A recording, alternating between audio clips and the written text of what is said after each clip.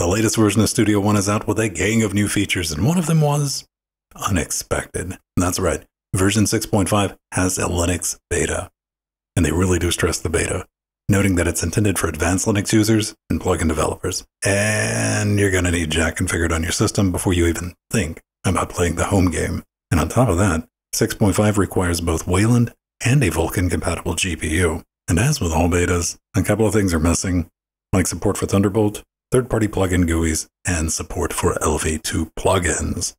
But none of that's going to stop us. So let's download the deb package, save it to our downloads directory, and have it go. Here we are in our downloads directory. We have our Debian file. We got to get that installed. How are we going to do that? We're going to use the terminal. Why? Because it said advanced Linux users. So let's be advanced about this. So I'm going to right-click, and I'm going to open a terminal right here. Now, let's make sure we're running Wayland. Easy way to do that is just to type in echo xdg session type, and it's going to spit out Wayland. If it doesn't, you need to go get Wayland installed. I just want to make a point of this because I tried to install it on X11 because I didn't RTFM. After that, we can install the Debian package with sudo apt install studio stq. No, stq. Get rid of the spaces in the deb file. Studio One person who packaged that. This isn't Windows. Let's hit yes. We need about 400 megs of dependencies have to download along with this. No big deal. And we are good to go. So we can close the terminal. And Studio One should be located in multimedia, if you're running GNOME or KDE. But it popped right up. Now let's go ahead and accept the EULA. Activate our product. Thank you. It's going to scan our plugins, right? I have 454 plugins. That's quite a bit. And that's just my VSTs. I'm going to go with a minimum installation on this. I've never used Studio One, by the way, so feel free to scream at your monitor for everything that I'm, just basic stuff that I'm missing here. We have a nice little welcome screen. Artist profile. Okay. Setup. Okay, I like to see that. That's like right there front and center. External devices, quick switch. Oh man, this is a bunch of stuff that I should have read that I'll have to go back and look up later because I wasn't paying attention. That's the right way to do things. Let's go check this out. Because the first thing I see here is it was very clear about Jack. It did mention Pipewire, but right out of the box, it got an option for ALSA too. Huh. You might want to update that page there. Presonus. I'm going to be using Jack anyway. I have everything in the studio configured with the Jack. And you do have the option to start Jack if it's not running. Traditionally, I have that started with a script. Maybe something a bit more logical with that. 128 samples, 48K. Processing. Dropout protection. Completely unfamiliar with this. External devices. We are going to be using an IO Station 24C because I did a review on one of those a few months back. Go check that out. So let's hit new. Record and mix. We need some files, and I have files ready. These are some dry multi-tracks from one of our podcasts. I'm going to drop that in.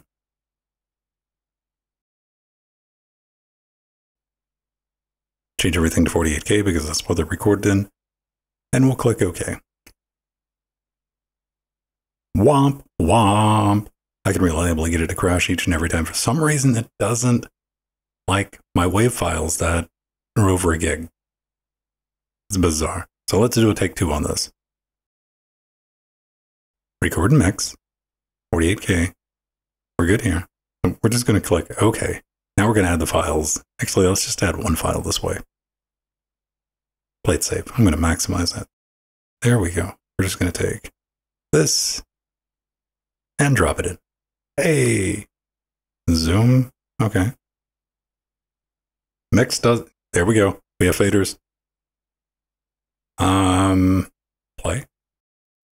Window Maker now supports hot corners. I was really excited about this. So you can send your mouse to a corner of your display. We have audio. I feel like a mixing engineer. So this is the IO Station 24C. Presonus is known for the integration with their hardware. Let's find out. Beta works. All of our automation works. Touch, latch, read, write, mute. Okay, record ARM. Solo. This doesn't do anything. Let's try scroll. shift zoom? No. I'm still not 100% on what. I always assume this knob should work like a jog dial. Maybe it doesn't. Yeah, not getting any love on that. It does work in pan mode. A command. Okay, And transport works. And we can kind of scrub with these little guys. And of course our fader works, but there's an issue. If I move the fader here, I don't get feedback, and that's motorized fader. That should be moving on the I/O station when I adjust it there, because that can cause problems with your faders jumping around. Let's check Q-Jack and see if we got anything funky going on. Well, it didn't automatically connect the event out. Maybe that'll give us feedback? No. Like they said, this is a beta. It plays audio. I consider that an absolute win. So we're already ahead of the game. What else should we do? Window Maker now supports hot corners. I'm really excited about this. Plugins. Yes. That's the one thing I want to check out. And I do have I got a pretty decent collection of open source and commercial plugins on Linux. I know, yes, there's tons of them, but we're probably going to focus on these Presonus plugins because they have pictures and that makes them better. Let's try their channel strip. Drop in here. That works as it probably should have. Whoa, where'd it go? You can send your mouse to a corner of your Double click? display and have it execute a command. And you can access it in the Window Prefs app or edit the Window Prefs file. There we go. So you just click on it until it gives up. And for me, this is cool because I often use Window Maker when I'm podcasting, and in fact, I'm on it right now. And it's so I got a question. Nice, is like Studio One intended for like the hot corners because I can launch just like home users easily that way. I tend to think about so instead of normally maybe I'm wrong. Little script Maybe I'm wrong, but the second I see a one knob compressor, I'm like, yeah, maybe it's more of an amateur DAW. Corners. This is something I've been waiting for. But I mean, this would be a perfectly serviceable channel strip, I guess. It's got a compressor, an expander, which I guess only goes up. I would like to see a downward expander on that. Basic EQ, parametric, probably. In the keyboard shortcut tab, including a auto gain. To capture That's a portion wild. of the screen, capture a window, or capture the entire screen. And you have 3 modes for the compressor: fast, medium, and slow. For other desktop we got a DS here. This has been around for years and years, but we finally have it on Window Maker. Let's try that out. I'm very happy about this because I take lots of screenshots. Again, that's pretty basic. And there's also lots of improvements. Just controls over our frequency. We have a listen option. That's nice. Shape narrow and wide, range full and gentle.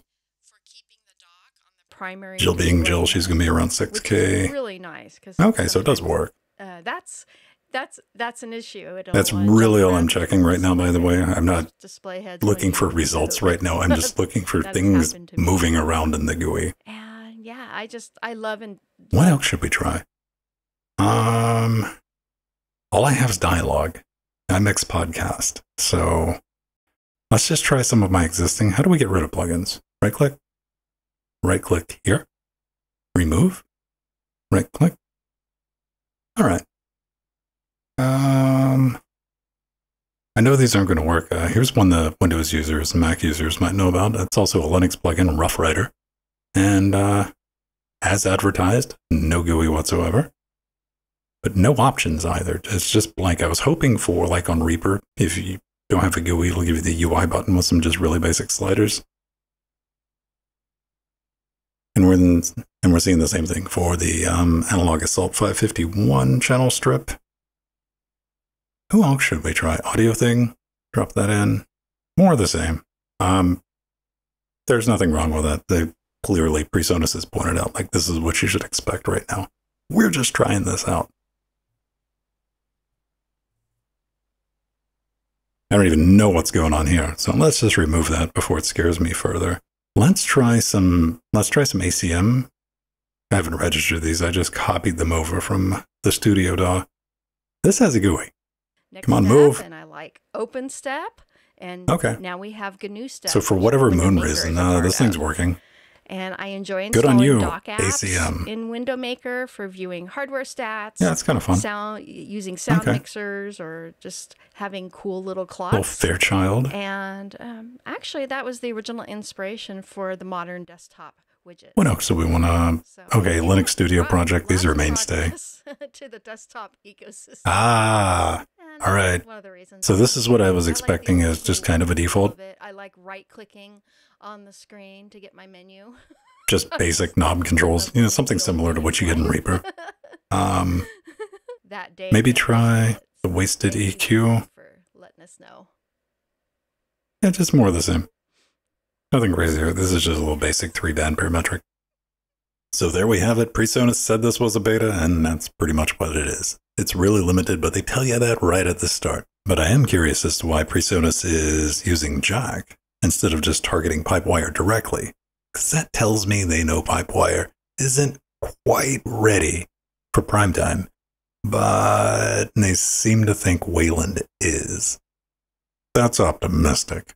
That said, it's not going to be replacing Reaper in my production studio anytime soon, but who knows what the future holds. Anyway, you can give it a download and play around with it for 30 days for free. There'll be a link in the description, and I sincerely look forward to the continued development of Studio One on Linux, and hopefully, maybe, pretty please, some official Linux drivers for Presonus interfaces. That would be super neat. But that's going to do it for this one. If you have any thoughts, hints, allegations, or things better left unsaid, leave a message down in the comments, and we'll see you next time.